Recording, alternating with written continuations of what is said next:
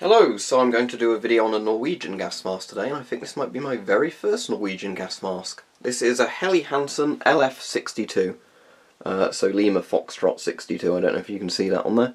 Now there's quite a lot of Helly Hansen 62 models as far as I'm aware, and they've all got slightly different designations, and I think it was just the filter ports are a bit different than everything else. But as far as I'm aware, this was a Norwegian gas mask made for army, sort of military use, civil defence use and industry use. Because of a lot of the Helly Hansen masks, they were all sort of for different purposes. So it's made from quite a soft flexible rubber, quite a strange material, but these always look a bit squished when you see them. It's got an interesting smell to it. It feels almost like a PVC, I don't know if it is, but if you're familiar with a lot of raincoat materials, it kind of feels like that. So it's got a 6-point head harness with adjustable straps, that's pretty simple. Although it's a bit strange because it seems the rear strap is a neck strap done up with the previous two straps. So that's what the inside looks like. As you can see, it's pretty squished, so it's a good panoramic lens design, but again it's made from a sort of flexible material, so it's actually a soft plastic for this lens material rather than being sort of a hard polycarbonate or sort of acrylic type material. So that's strange. It looks like it's got a 40mm port there because as far as I'm aware, quite a few of these Helly Hansens all use different filters.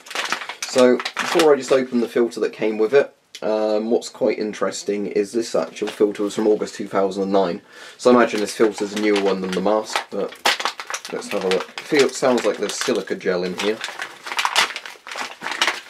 unless this is something like a Scott GSR filter. I know, that's interesting, looks like an S10 filter, like an Avon filter type one. So it also has a bag of silica gel in here as well, it looks. So I've got a load of silica gel with this, which is nice, because silica gel is always handy to put with Geiger counters and the other things. So this is a PS10 filter, so yeah, randomly it's got an Avon filter with it for some reason. So let's open this up, made a nice hiss, so the filter's been stored in excellent condition, that's good to know. And let's stick this on the mask, and this will be a good filter for just actually having as a spare for doing tests of masks. So obviously this isn't the original filter that would have come with this mask, but for whatever reason the seller bundled it in.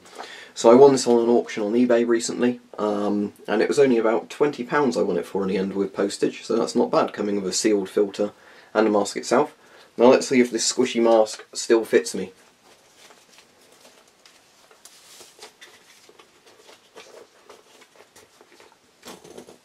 It'll tighten the straps up.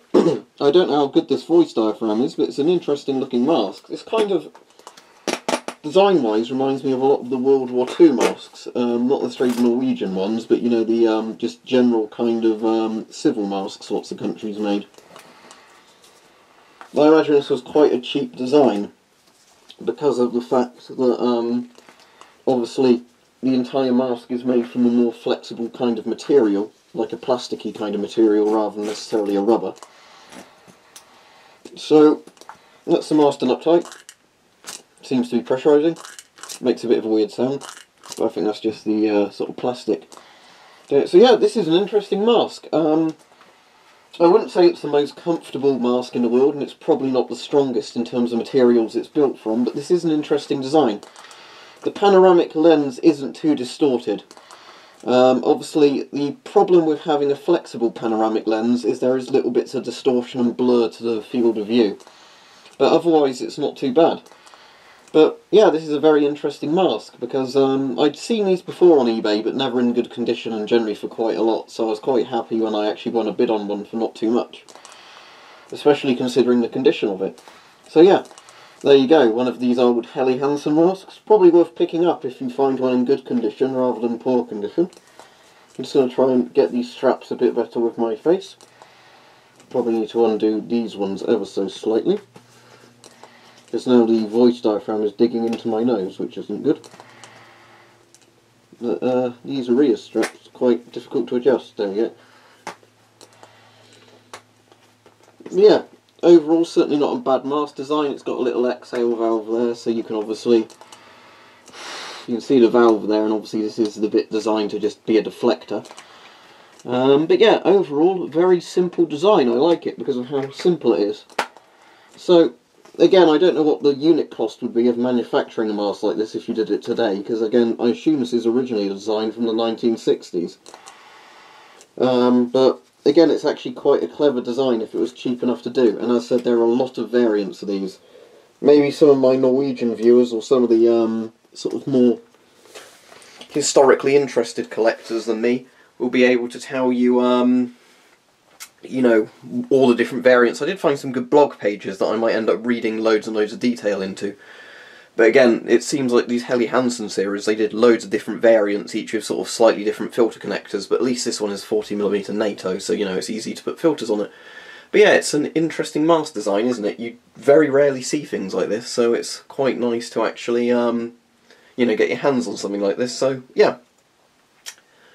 Strange mask design. I'm sure there's a reason masks didn't really carry on with this design, but I would imagine, just for any governments out there, you know, that don't make respirators for civilians, even though, you know, we've been all over this before, but especially now Corona's in the news, if you're a government and you were looking to mass-produce masks for civilians, this might be a very good way of doing it, because I'm sure these plasticky materials, sort of the plasticky rubber materials this is made out of, would have been a lot cheaper to mass-produce than a lot of mask designs out there. So it does make you think. You know, it's a bit more like the modern escape hood designs. If you think how they're made, it reminds me a lot more of those. Obviously, it's a lot better made than the escape hood type masks, but yeah, there you go. There you go. So Helly Hansen LF62. Afraid I can't give you loads of information on this because, again, I'd never really seen Norwegian masks available in the UK before, so I just did a very quick bit of reading on these. And you know, it seems that they did different derivatives for different purpose. So I imagine this was more a military civil defence intended version due to the filter design on it just being 40mm Stanag, rather than it being, you know, any of the weird derivatives of like 3M style filters. Because some of these you see have like a filter on each side, and that would make sense actually why that valve's there that serves no purpose. Because I imagine it would have been they used almost the same face piece for a lot of the masks and then just did adjustments with filter intakes and strap systems and stuff like that. But yeah, going back to my point, if you were a government thinking of mass producing just sort of okay quality masks for civilians, you might want to take a page out of this book, because I imagine a design like this would be very easy to mass produce. And the straps aren't all that bad on it, considering how kind of cheap and nasty it is in some degrees. But yeah, so well done Norway, you have made a very interesting mask here. I wouldn't put it down on a list of brilliant masks at all, but for what it is, it's very good. And again, if these are made to a low budget, then they're very good. If these cost a lot of money to make at the time, because I guess they are kind of futuristic for the 1960s, you know, maybe not so good. It reminds me kind of a bit of the MCU2P, but way ahead of its time. So I guess Norway did, you know, kind of think out of the box when they made this.